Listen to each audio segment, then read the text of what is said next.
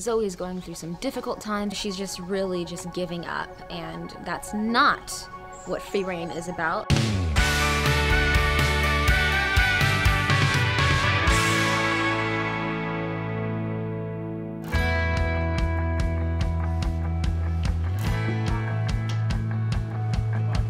What we're filming today is the culmination of a little plan that Aaron and I came up with after Zoe suddenly announced that she might go back to Los Angeles, taking Raven with her, which has shocked Frank to his core.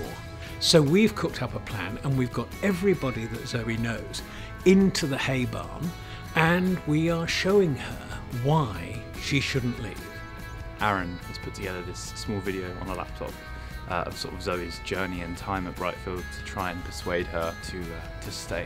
Although Mia and Zoe have obviously had their rivalries throughout the years, Mia also doesn't want Zoe to leave because there is mutual respect between them, and so it is it's a difficult moment for the whole of Brightfield. And action!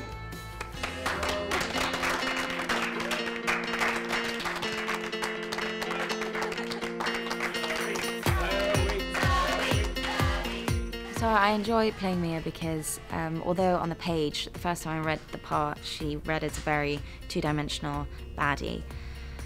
Actually, she's much more complex than that, and has the reason why she lashes out and says the horrible things that she does to people and excludes other people is because she's fundamentally insecure. Deep down, Susie knows that Mia needs her more than she would ever let on, and she knows that when Mia is lashing out and she's taking it out on other people and she's pushing everybody away, that's when she needs a friend the most, and that's when Susie is going to be there for her. Zoe is someone who will always do her own thing and not really think about the consequences. She's sassy, she's outspoken, and she doesn't listen. The only thing that I'm just like, Zoe, mind your business, is that she's always like, wait, but what about me, and what about this? And I'm just like, Zoe, come on, leave it alone. It's okay. You don't need to investigate everything. Go be with your boyfriend.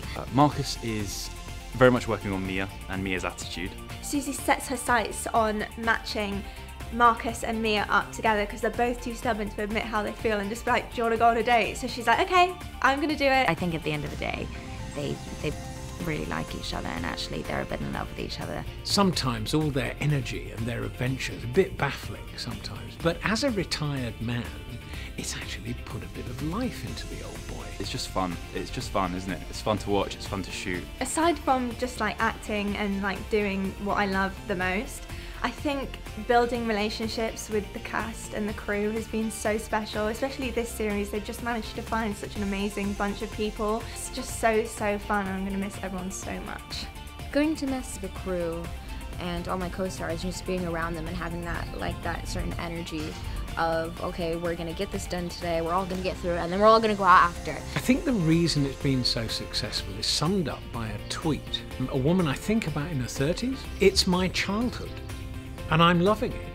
Vicky and Anna have managed to do just an incredible job at creating storylines for every single character that people watching at home somehow can relate to. Every character has a funny side, has a brave side, has a sensitive side, and no character is perfect either. Every single one is flawed.